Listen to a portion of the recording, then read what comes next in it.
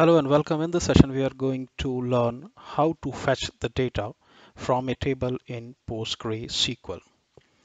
So what I'm going to do is I'm going to connect to pgadmin4, which is a GUI tool, and from a table, we will try to fetch the data. So what are we going to do is we will create a table and we'll insert some rows, and then we will perform some of the select operations or fetch operation onto the table.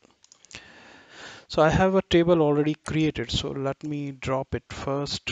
So drop table, and there's the table name. So let me execute it. It is executed. So what I'm going to do is I'm going to create a table course. So I'll say create table. These are the keywords.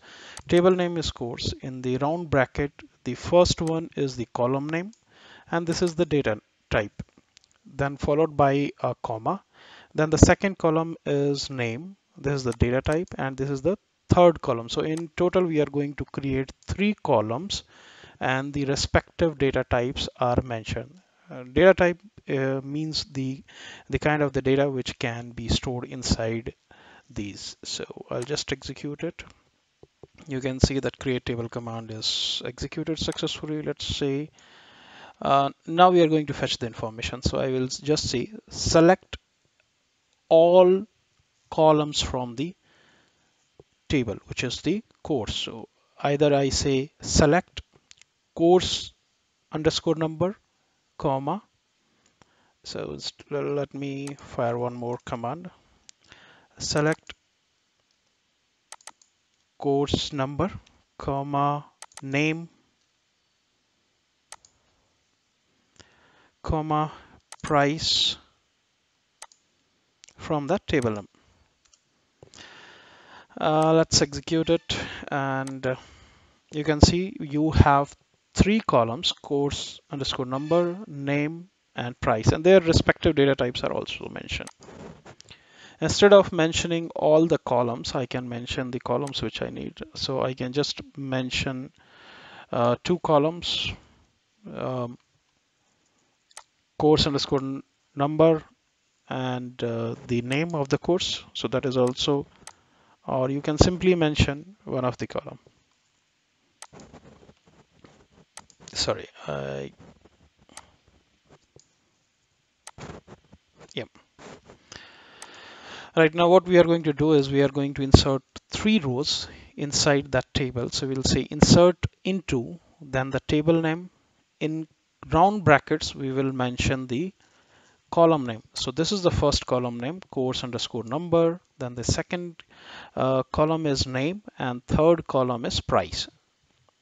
And then we will give a keyword values, and then in the round bracket we will put their values. So one is the course number of first course, which is Postgre. Then this is the value, which is 150. Second is the course number for MySQL, and this is the price. And this way we are going to insert 3 rows. So instead of doing it 3 times, we are going to put it in a bunch, 3 rows at one go. So this is inserted. Now we are going to fetch the information. Either I say select the name of the column or select all column from the table. So I'll just say select star from the table name is course. Just execute it. So you can see there are 3 columns and their respective values are displayed. We can put some kind of expression also. I'll just say increase the price by 1.5 times, and then display the column as new price. So you can see there's the third column which is with the name price. So I wanted to display another column with the name new price. So I'll just say select name comma price. Then I'm going to put a condition, multiply it by 1.5 times, and as this is the alias, so you display the column name with new column, which is new underscore price, and then the table name. So you can see and when you are displaying, you have given the name of the course, and then you have just displayed the um, alias of the column, which is price, as new price, and you have given some kind of expression on that. You have just multiplied it by 1.5. You can do one more thing. So you can display the multiple columns of the same by just doing some expression. So we are just saying select name, price as original price. So I'm just keeping the name as alias name as original price, and then the new price, we are multiplying it by 1.5, and we are just saying it display it as new price. So we have two columns. But in reality, in the database, there is just one column, which is with the name price, but we have displayed it as original price and new price. We can perform some more expressions on that. You can display, um, so if I just say select star from course, you can see that we have three courses with the price 150, 60, and 70.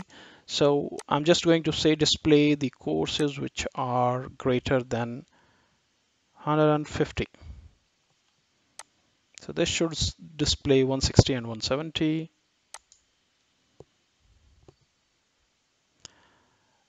So this has displayed two rows, which is MySQL and MongoDB, with the 160 and 170. We can do some kind of order by also.